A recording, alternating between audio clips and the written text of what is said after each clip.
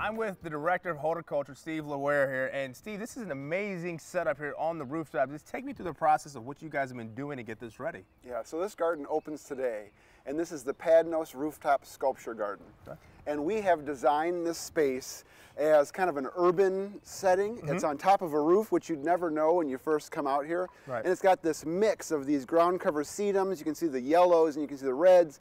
And then it's overplanted with all of these native perennials. And then it's also got 5 different types of native trees that are up here. And it's a space that's set up so we can have weddings, we can have events. There can be food and beverage service up here. It's just a unique space that's different than anything else that we have here. And as you can see, man, it's just waking up and it's just beautiful right now. Now, how long did this kind of like take to get all set up? Yeah, well, this sits on top of our new Covenant Learning Center. And so it's a 15,000 square foot space. It was just planted last fall, but the building itself took about a year to construct. Wow, there's a lot of work has been put into this.